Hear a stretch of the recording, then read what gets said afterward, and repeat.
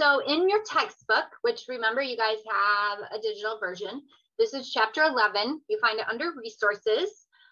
We are covering pages 314 to 319. So that's a big chunk. Of course, you're going to get a little more detail if you read the book than if you just get my cliff notes, if you will. Okay, so here we go. First question up, why does blood move? Okay, so lots of good ideas there. We're going to do one more and then I will talk about that slide. How much do you think is moving every minute? How much does your heart pump in a minute? But the answer is 5 liters. Why does the blood move? To meet the body's needs, right? So there was some answers that included oxygen, taking away waste. I saw hormones. So that was really good. Nutrients.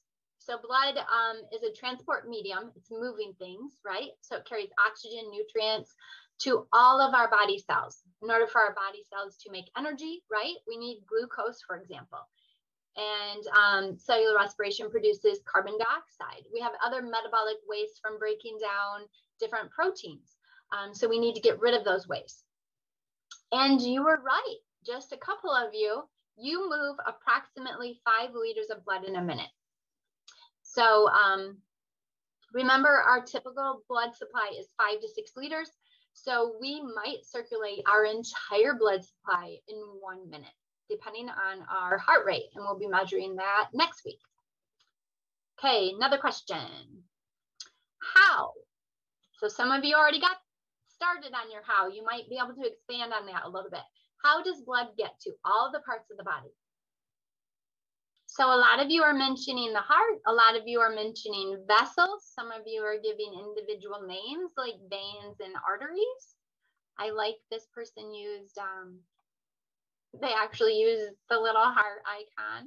I like this answer here. The heart pumps the blood through vessels and veins and circulates blood and oxygen. It moves through veins and arteries and the heart pumps it.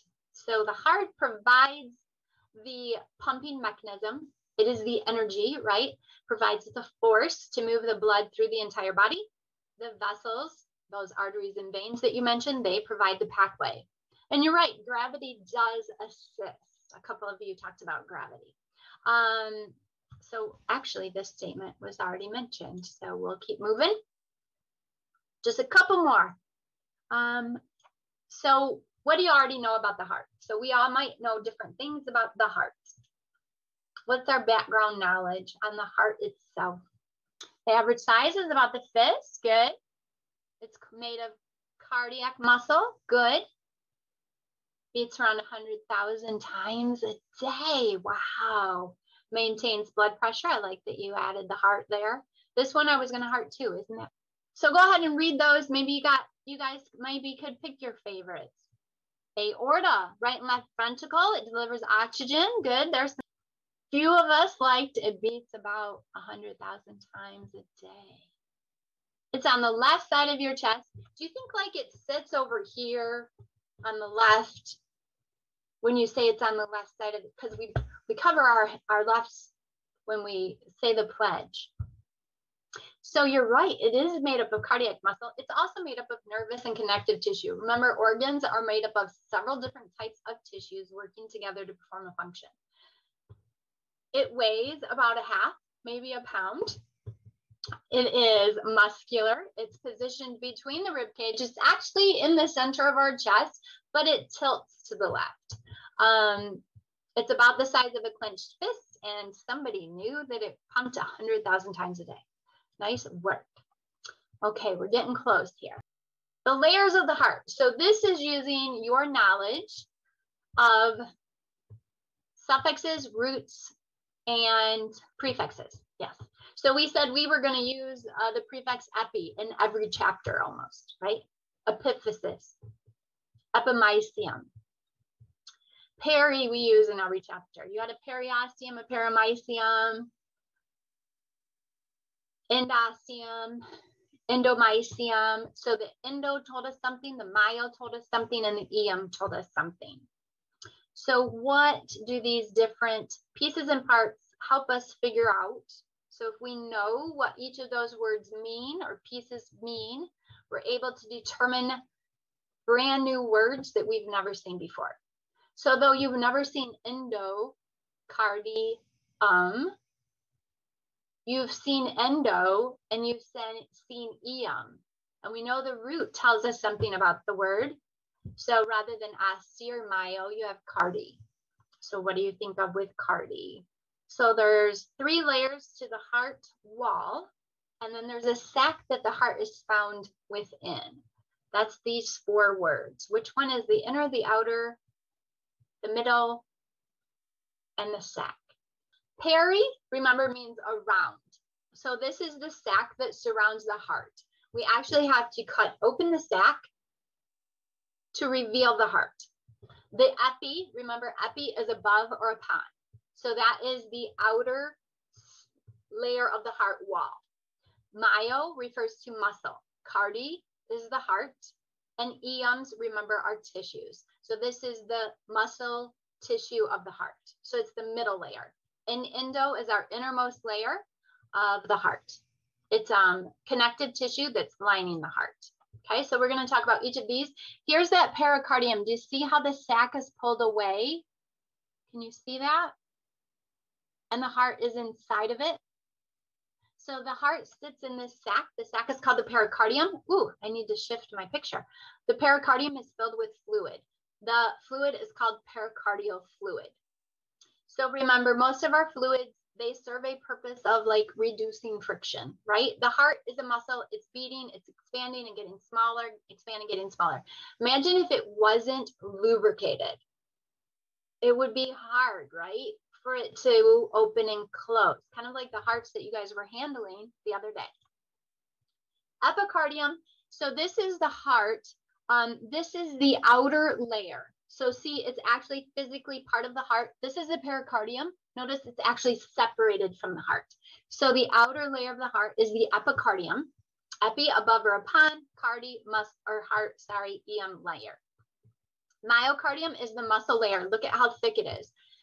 In the lab, you guys were pressing on the left and the right, and you were comparing the toughness, right? So what you were doing was looking at the thickness, and we'll cut them open and we'll see that thickness of the myocardium, the muscle portion of the heart right here.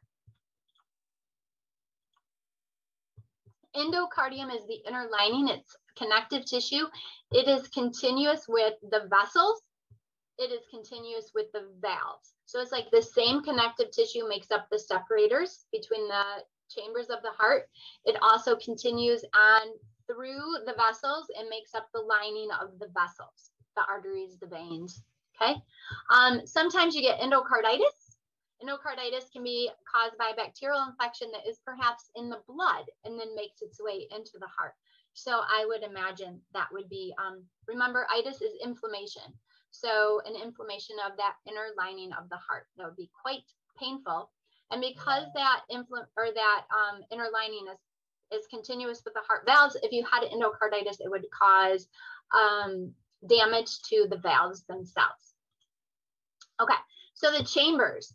So we were looking at the outside of the heart the other day, right? So now we want to look at naming everything, right? So the upper layers, the upper chambers are called the atria. We were looking at the flaps on the outside, they're called auricles. But it's representing chambers on the inside, those open spaces. These are receiving chambers, right? So blood is going into the heart through the atria, either through pulmonary veins or through some vena cava veins. So veins bring blood into the heart. The ventricles are the bottom chambers. So when we cut them open, we're going to see that endocardium really well. This is the valve right here. So underneath the valve, the majority of the heart is a ventricle. Okay, so you have the left ventricle and the right ventricle. Notice the right is much smaller than the left.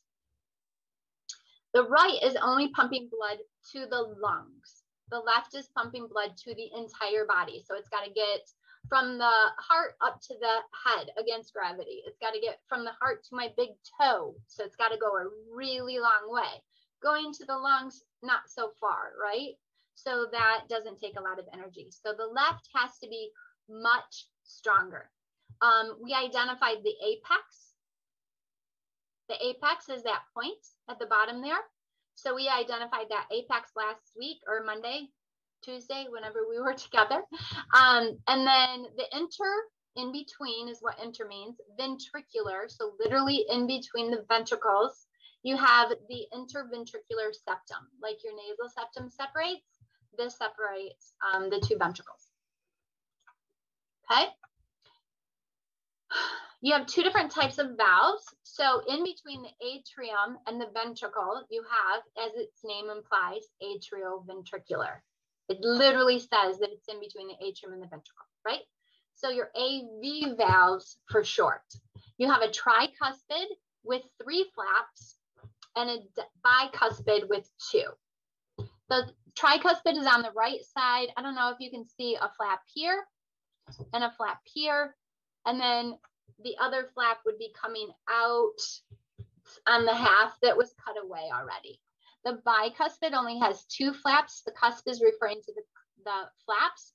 2 flaps make up the bicuspid. Okay. The bicuspid is also called the mitral valve.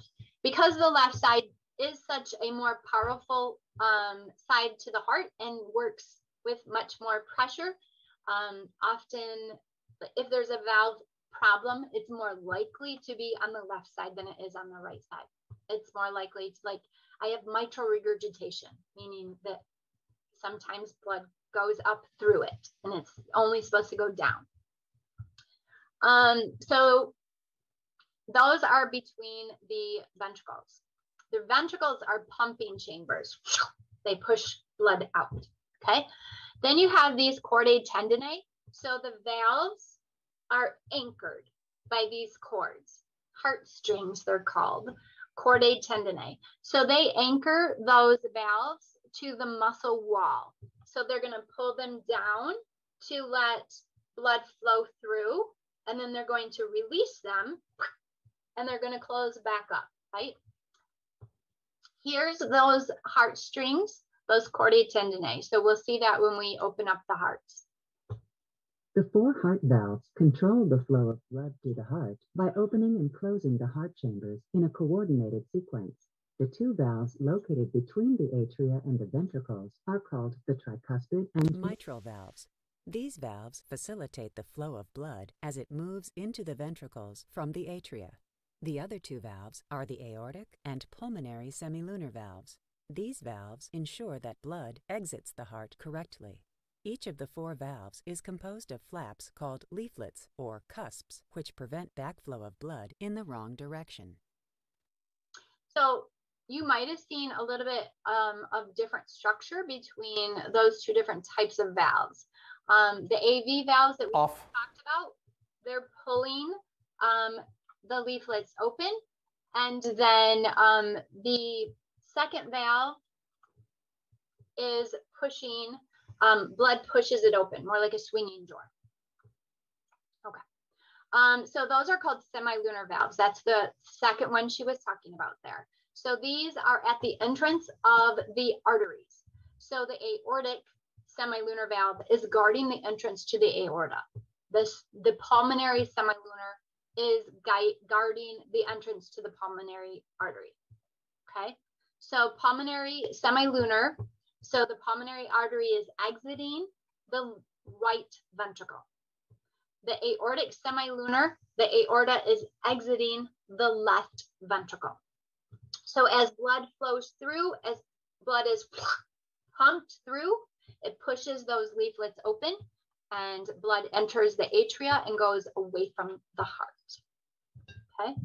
You have a separate slide for this one. So today we just hit the anatomy. We're going to get into physiology and we're going to talk about circulations more another day.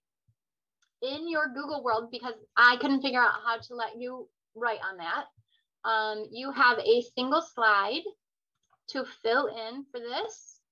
This is Anatomy of the Heart Thursday. Remember, you're looking at the heart anatomically correct. So its left is your right. Your right is its left. So the right atrium will be on your left side. The atrium are the top. You got a right and left. The ventricles are the bottom, right and left. The valves, you have the tricuspid on the right, the bicuspid or mitral, either one is fine, on the left. The pulmonary semilunar is guarding the pulmonary artery. The aortic semilunar is guarding the aorta. Blood is red, no matter what. Blood is red. In pictures, they color blue and red to make it visual for you, to show you deoxygenated blood.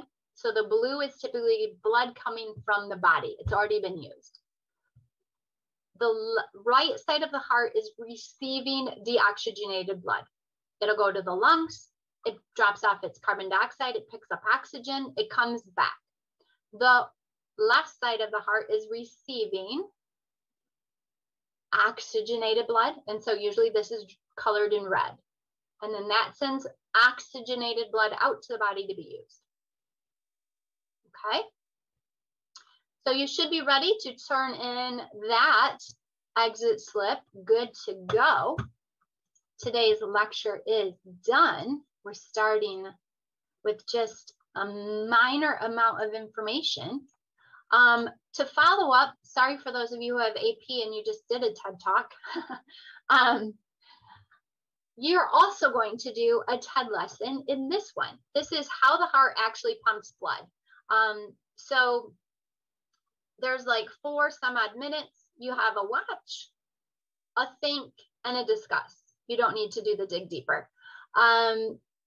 The think, it's kind of cool. Like if you get a question wrong, it has like a video clue. So you can click that and it'll take you right to the video piece where you might have missed the answer and it'll tell you the answer. So I thought that was pretty genius how they connect those together. So it's 5 multiple choice, 3 short answers, and then 1 little bit of a longer answer maybe.